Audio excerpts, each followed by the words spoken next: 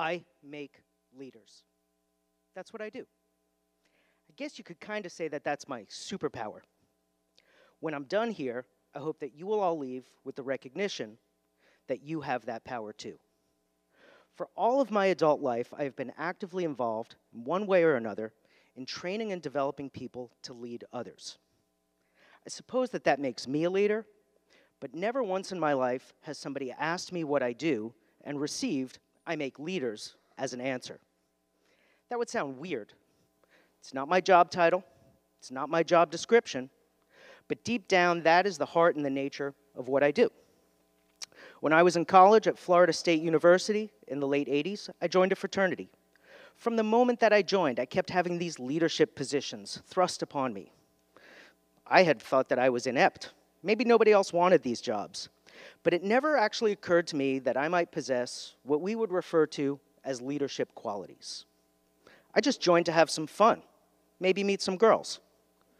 So I stumbled my way awkwardly through those days, avoiding like the plague the loftiest positions and the great responsibilities that came with them, seeking instead positions with a narrower focus, things like sergeant at arms, treasurer, the completely pointless vice president, with the thought that I could probably do a lot less damage there and that nobody was ever really going to follow my lead anyway.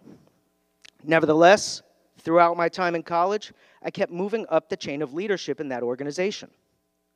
I majored in hotel and restaurant management, where I learned all kinds of theories about how to run a business and how to manage people.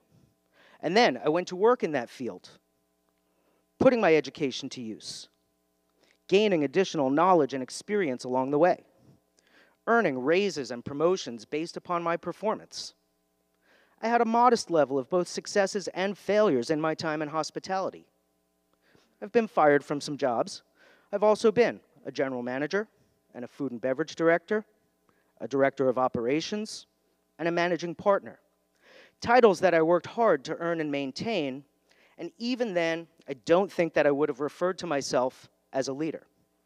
I even participated in the occasional workshop or seminar to bolster my knowledge and my skills and my experience.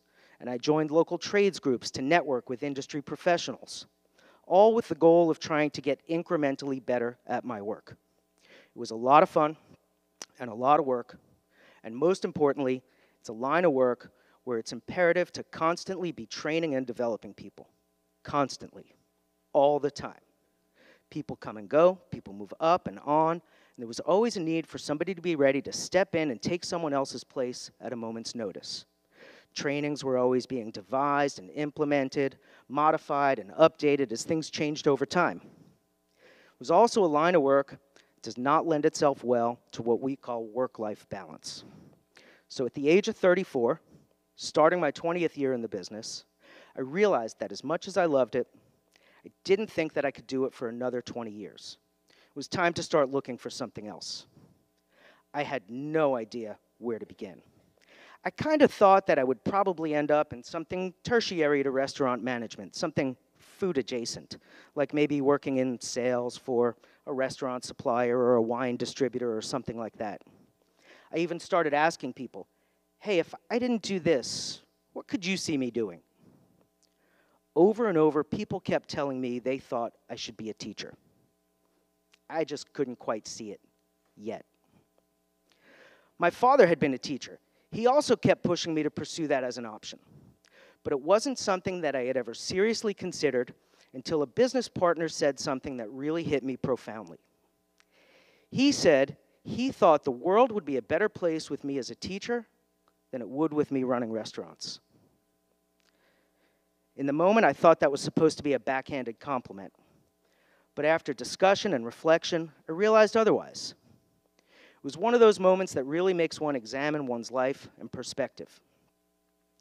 So after some pondering, I jumped at the opportunity for change, I sold my share of the business, and I moved from Virginia back to Florida and enrolled at St. Petersburg College to get a bachelor's in business technology where I learned how to teach. This was a much more natural transition than I had ever anticipated. It turns out that managing and training and developing people are pretty similar to teaching and educating and instructing people. Who knew? So for the past 15 years, I've been a career educator, teaching to high school students practical skills that through my education experience and training I know are vital for their future opportunities for success. Today I teach classes in information technology, accounting, business law, entrepreneurship, and coming full circle, hospitality and tourism management. But that's all content. The context of it all is teaching life skills and success skills and training students to become leaders, beginning with their ability to lead themselves. Now, this presentation is supposed to be about career success, so I should probably get around to talking about that. It turns out that success is really not a great mystery. In fact, success is pretty easy. It's surprising that more people aren't successful, or at least aren't aware of or don't recognize their success. Let's begin by defining some terms so that we're all on the same page and have a consistent frame of reference. So to me, leadership, in the simplest terms, is creating opportunities. More specifically, leadership is the process or act of creating opportunities for oneself and others to achieve expanded results. It's not an art, but a skill that can be developed. Success is a little bit harder to define because it can be very subjective. It means different things to people. Making money, doing fulfilling work, advancing in one's field, attaining power and influence, having friends, family. That list could go on and on. So let's stick with career success.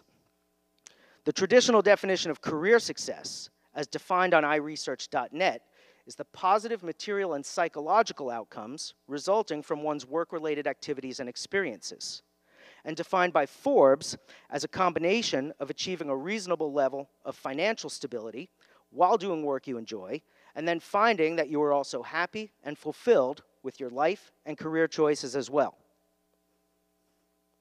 Now, neither of those are perfect, but united together, they form a really good working model for career success. I make good money, enough to cover all of my needs and many of my wants. I really enjoy what I do, especially the results of what I do. I believe that I'm well respected in my field, and I find myself to be pretty fulfilled most of the time. So I guess one could argue by these definitions that I am successful. For a long time, I never really stopped to take all of what I do and put it together into a simple, cohesive, united concept. But sometime during the pandemic, the wheels started turning, and this is what I've concluded. There are, I believe, 3 pillars of career success: theoretical, practical, and personal. The theoretical pillar deals with education, usually that received in a classroom setting, beginning with basic core knowledge, and as one advances towards a specialty, shifting from breadth of knowledge to depth of knowledge in a particular area, such that one could eventually become known as an expert in a particular field by attaining enough knowledge in it. The theoretical pillar can be summed up as traditional schooling. The practical pillar deals with experience gained in a particular area through hands-on work, usually that work which utilizes one's theoretical knowledge in that same area. This is the area in which I believe through putting in that magical 10,000 hours towards mastery, one develops what we would call wisdom. The practical pillar, or the school of hard knocks, can be summed up as wisdom comes from good judgment comes from experience comes from bad judgment, meaning that we learn best from our mistakes. I should point out at this time I've learned a lot in my life. The third pillar is personal development. This is all the other stuff that we do in our lives to continually build upon our workplace skills. This could be continuing education that we may take to maintain our professional license or certification. This could be networking activities within our profession or service activities within our communities. This is any activity that helps us develop our leadership skills, our communication skills, our interpersonal skills. Sometimes these activities are required of us, sometimes we choose them. The personal development pillar can be summed up as soft skills: theoretical, practical, personal. Any one of these pillars, or even 2, is not enough to allow one to become successful by our established definitions. It is only through uniting and balancing all three pillars that one can truly achieve career success. Allow me to give you some examples to illustrate. Oh, actually I already gave you those examples as I was telling you my story. Let's look back. I received formal education first in business management from Florida State University and later in business education from St. Petersburg College. That's one, theoretical. I put my education to use first in a successful career running restaurants and later in a successful career as a teacher. That's two, practical. I routinely participate in activities to maintain my teaching credentials as well as to continually improve my own skills, like standing up here in front of you tonight. That's three, personal. Theoretical, practical, personal. Now, I mentioned my superpower earlier, making leaders.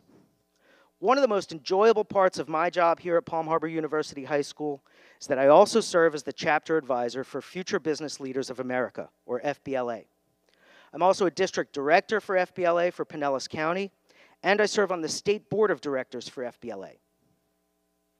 Well, there it is, right there in the name, future leaders.